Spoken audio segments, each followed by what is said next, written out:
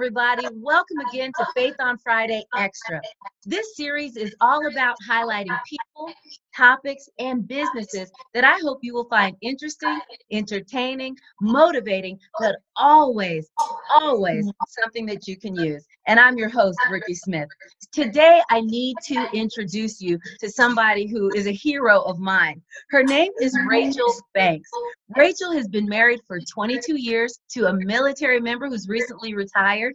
And also, she's the mother of 5 kids. And she is a business owner. And today we're going to be talking to Rachel about what it's been like to be a military spouse traveling all over the world with 5 kids. Hey, Rachel, how are you? Hi, Rikki. I'm good. How are you doing today? I'm so good. Thank you so much for joining us. And thank you for talking about this, because this is important. There are a lot of us out there. Yes, there is. There's a lot. And I say us because now, I was in the military, and then I was also a military spouse doing the travel. And thank you for your service and y'all. But people don't realize there's a difference traveling the world with 1 child versus traveling the world with 5 kids. Yes, girl. Yes. So let me ask you this. First things first. Rachel, how many places have you moved to? Do you even know? I don't.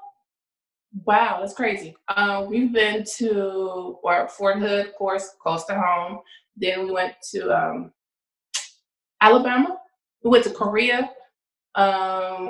Fort Bliss twice, Hawaii. Yay, I love that place. But I was ready to leave though. I believe that's it. That's all the places we've been. And you say that like it's nothing. That's all the places we've been. So let me ask you this though. You went all those places and you moved 5 kids. So how old were the children when you started moving around with your husband? Oh, brand new. Because we moved to El Paso with Michael's mom and dad in the U-Haul. And for a little bitty DJ, little bitty DJ moving up to El Paso. So that was the first round trip. But then I was pregnant with Tasia when we moved back home. And that was fun. Well, let me ask you this. So how old are the children now? Oh my God. I have a 21-year-old, a 20-year-old. The twins will be 15 and G. Anthony 16. Okay, so now that means that at one time you were traveling around with a group of people that were 12 and under. Yes, absolutely. How did you get all of that done without going out of your mind? I got a glass of wine. Just one? Really?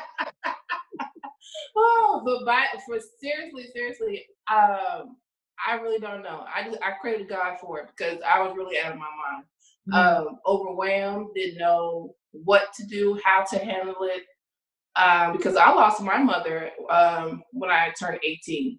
So right when I felt like I needed her most to ask her all the questions, the hard questions, I didn't have her. So I was just like, what am I supposed to do? What am I supposed to do? What do I do? So glory be to God, seriously. Well, let me ask you this. Wines. Yeah, right, girl. Let's not forget that. So, like you said, your first move, say for instance, your very first move with all the kids. Yes. What did that look like for you? I mean, the Packers are coming, the kids are running, you got to pull them out of school. What did that look like for you? And then getting to the new place. Oh, man. It was actually fun because I was excited to go somewhere else and experience it. So I've always been a person who made sure the kids were in line. Okay, this, you need to have this. Make sure this is there, this is. So when we were getting ready to pack, it wasn't hard at all. The hard part was when we was traveling and everybody was hungry, or somebody wants somebody touching, or somebody just like, I'm tired of being in this truck. Right. And then we get there and the house isn't ready, so we have to stay in a little big room, and that was the hard part. Oh, I bet. Yeah. Well, so, but you did it and you got there. So when you get to a new place, for all of us that are military people, you get to a new place, you got to make new friends. You've got to find this, that, and the other. Rachel, you did that and had to find schools, houses. Michael, I'm Yeah. sure, wanted his boots and he didn't know where they were. That was your job. And then you had to receive the goods from the house. What's a Yes. story that you have about getting someplace? A good one or a bad one? What is one of your favorite stories about moving around with the family? Oh man. Well, the hardest was getting to Alabama, and all our household goods was really right behind us. All we had to do was go sign for the papers, Mm-hmm. and we couldn't sign for the papers. So our household goods had to go in storage for about 2 weeks, 2 or 3 weeks. Mm. So we were just miserable. The the easiest one was when we moved to Korea, and Wow.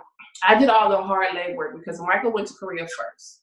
I Mm. stayed back, and at that time I had a in-home daycare. I was doing FCC for the Army, so I had 11 kids in my house, special Wait, needs, stop. and You had 11 other kids or your kids plus some to make 11, 11? 11 total, 11 total with Ooh, my girl. yeah. Mm. Mm. So I was running around doing all the paperwork, getting the shots, making sure the kids had everything they needed so that we can transfer, get tickets to go to Korea. But I was so relieved once we got there. He had everything set up. He Mm. had food in the house. I mean, everything was in line. So I was so happy. That was a relief. I did the hard part at the beginning and he took care of the rest at the end. So that's my best move story with little That is. people. Now, I know you guys had gone to Hawaii, and I know that you loved Hawaii in and of itself, but it wasn't so much fun at the beginning for the kids, was it? No, it wasn't. It really wasn't. Getting to know Yeah. people, you think you have friends, but you really don't have friends. You have people who want to be your friend and want to use you, want to whatever. But yeah, it was very hard for them because they kept falling into that pattern of, oh, this is my friend, and then find out that no, they wasn't their Mm-hmm. friend. Then just not being able to get out as much because things are expensive, and we have 5 kids, and then DJ was in college, He was your so oldest. So this was your first time moving minus one child. yes, yes, Ugh, how was that yes. for you as a mom? It was hard because I had to let go of one child and let him try to grow up and be in college and then take care of my other kids in the house. It was like, oh my God. So I wanted to bury myself, but I couldn't bury because I had to stand up and make sure everybody was good.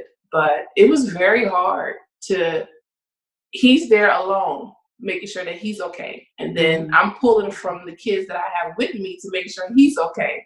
Sure. So that was wrong it was rough because it was hard on them because I was taking Mm-hmm. from them and Right. uh I know, I know. But now here too, like in your introduction, you also own a business. Talk to us a little bit about your business. Sugar Bee started when we moved to Korea. G. Anthony, out of all kids, he wanted a Super Mario's cake. And I was like, I'm going to do this because, you know, I Mm-hmm. like challenges. So let's do it. And I did it and everybody loved it. Mm-hmm. Everybody, my neighbor downstairs, she came up, took pictures, posted on Facebook. She's like, you should do this. You should do this. And I started doing it and I grew. I mean, my poor little case from the beginning, oh my God. I go back and look at it, I'm like, what in the world? I'm not where I want to be, but I'm surely not where I started out. But it Mm-hmm. has been fun. My mom was the cookie lady. Okay. She would make cookies. She would sell them for the pastor and wife anniversaries and stuff. So I grew up in that. I made cookies. I ran from cakes. But when I started making cakes, it just brought out a joy in me. It gave me peace to help with all the chaos that was going around me. So people Mm-hmm. like, how do you do this? Why do you like doing it? Because I am a big kid with Play-Doh and it brings me peace. So I enjoy it. I love it. And so that's neat because as a military spouse, moving around, you literally almost get to take your job with you everywhere you go. Yes. And it's always hard because I have to wait a year for people to, find out who Sugar Bees is. Is she good? Can she do this? So business is slow for the first year. And then after they find out, then it's orders after orders after orders. So I Which is enjoy it. I awesome. love it. I'm a fan. And for all of you all watching, Rachel actually did a birthday cake for me, and it was a Dooney. It was a purse. It was a Dooney purse with Yes. Batman accoutrements. It was the coolest cake ever. And if we can, I'm going to make sure to see if we can get a picture of it for you. Hey, everybody, while you're here, why don't you make sure to subscribe to our YouTube channel? And also, don't forget to give us a thumbs up and leave us a comment. We love to hear from you. I will make sure to have all of Rachel's information in our description box below for her Sugar Bees business as well. That way you can touch base, go on her website, and take a look at the cakes that she has also. But Miss Rachel, before we let you go, we're going to play a game. Okay. This game is called This or That. It's super simple. I'm going to give you the choice of two things, and as fast as you can off the top of your head, you give me your favorite. Okay? Okay. All right. Okay, here we go. First one, McDonald's or Burger King? Ooh, Burger King. Batman or Captain America? Batman. My girl. Going to the movies or movies at home? Ooh, movies at home. I can cook. Make the call or send the text? Make the call. Snickers or Three Musketeers? Ooh, Snickers. Dressing up or dressing down?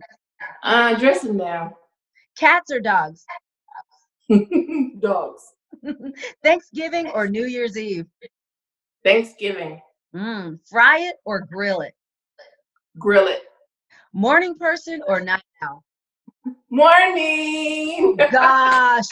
And finally, what is your favorite Olympic sport? Ooh, track and field. Very nice. Rachel, you have been an absolute delight, and I knew that you would. You. But before I let you go, what is one encouragement that you would like to give to other military spouses?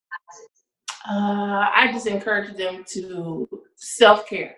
Take care of yourself, because if you don't take care of yourself, you can't take care of nobody else.